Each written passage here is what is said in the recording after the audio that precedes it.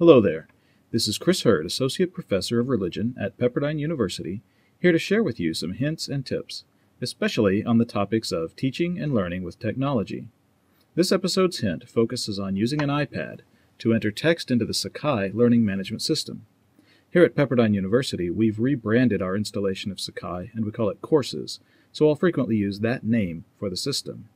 If you're watching from somewhere other than Pepperdine, these tips should apply to any installation of Sakai, no matter how it's been reskinned or rebranded.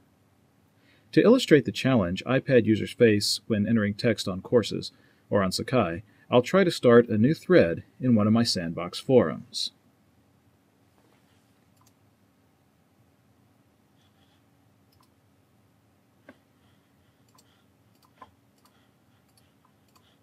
As you can see, I have no trouble entering text into the title field. I simply tap and type, and everything behaves as it should. However, when I tap on the message field to edit it, I get no response at all. It's almost as if Courses doesn't recognize the tap as valid input for this field. At this point, I have two choices for typing text into this field. The choice that I make depends on how much control I want over the formatted results. If I simply want to type some plain text and be done with it, the easiest thing to do is tap on the Paste Plain Text icon, that is, the icon that looks like a clipboard with the letter T on a yellow box. I'll almost always need to scroll back up the page a ways to see the entire pop-up layer. Now I can tap inside the box and type my text.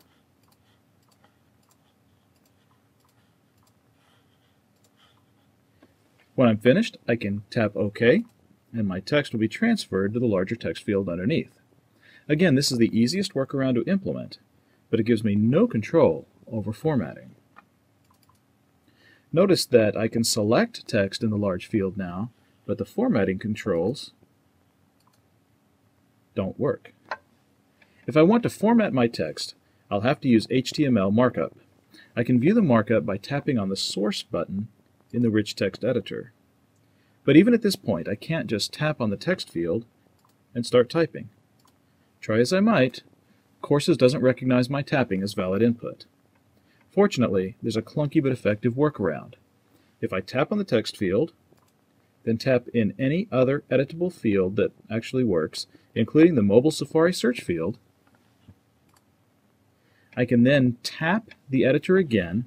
It's usually going to take 2 taps actually, and then begin typing as normal. By clicking on Source again, I'll be able to see the results. So let's change some of the formatting just to show that this really, in fact, works.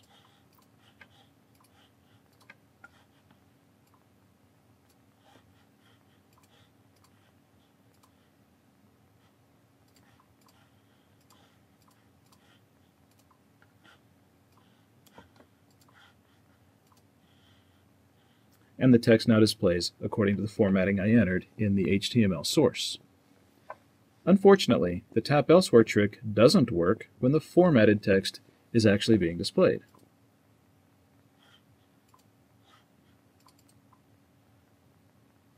One more unfortunate thing. Copy and paste don't work inside Courses when accessed via mobile Safari on the iPad. Therefore, if I want to get text into these free response fields, the only way to do it is by actually typing the text in one of the methods that I've just shown.